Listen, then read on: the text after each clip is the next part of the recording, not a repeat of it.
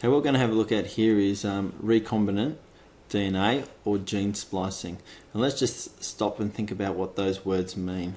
So to recombine means to put a different combination together of DNA, or to gene splice, to splice another gene in.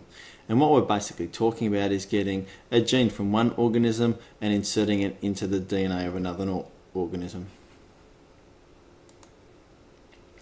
Now what springs to mind is all these horror Photoshop sort of animals that you might find on YouTube with freakish combinations, and I can assure you that that's not what we're capable of doing in science at all at the moment.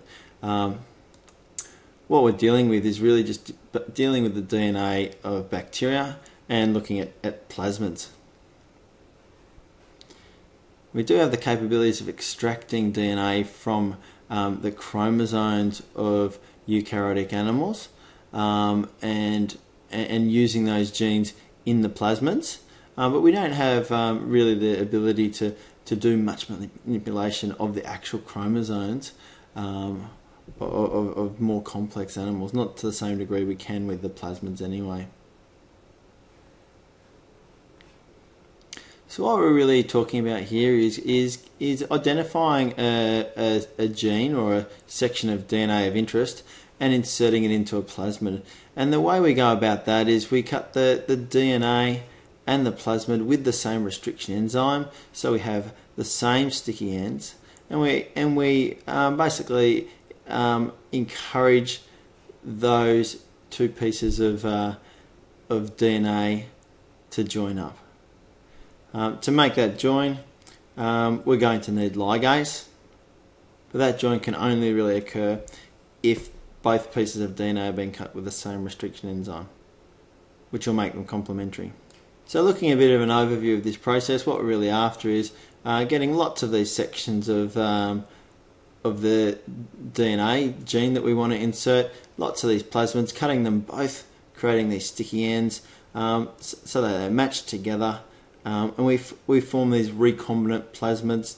We're hoping that the bacteria will then take up these plasmids, and that's called when they're being transformed. The bacteria have been transformed. These bacteria then reproduce, and we end up with lots of copies of the bacteria, and therefore lots of copies of the plasmid. These bacteria cells will be reading the gene that's been inserted. So if it's a human gene, they'll be reading it in the same code as if it was a human gene. So if it was a gene to make a particular protein, they could be reading that.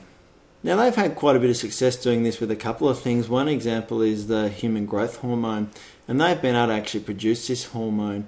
They've been able to isolate the genes in humans, and they've been able to insert it into a plasmid. So they cut the plasmid with the restriction enzyme.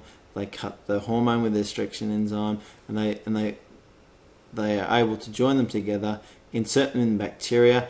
The bacteria then transcribe and translate a particular protein, and in this case it'll be the protein for the growth hormone. They've had success with a couple of things. The other one's been insulin, and being able to produce insulin and human growth hormone artificially have been very beneficial. Now, one strategy worth mentioning is sometimes scientists might insert an extra gene besides the one for the growth hormone or the insulin. They might actually insert a gene for antibiotic resistance, and that might just help them isolate the cells who have been transformed, the bacteria cells that have taken up this plasmid. And the way that'll work is there'll be some cells that'll take up the plasmid and other cells that won't. And the way that the scientists try and do this is they try and heat shock the bacteria, and they sometimes have a particular balance of chemicals in the solution, and that'll just encourage the plasmid to move across the cell membrane into the cell. It doesn't happen all the time, but they want to find which cells have taken this plasmid and which ones haven't. So what they do is they put the cells in a nutrient agar treated with ampicillin, which is an antibiotic. And because the cells with the DNA of interest also have this antibiotic resistant gene, only the cells that have the plasmid will survive. All these cells will be toast, and you're going to end up with a colony of bacteria who have been transformed and are able to produce the protein that you're after.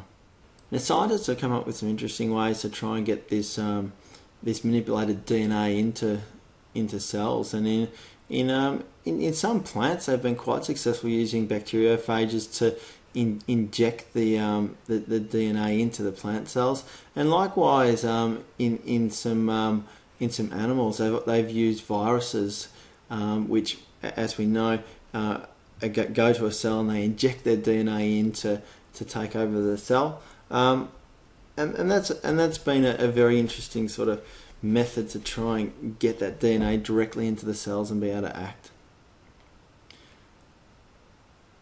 Alright, so good luck with studying recombinant DNA or gene splicing.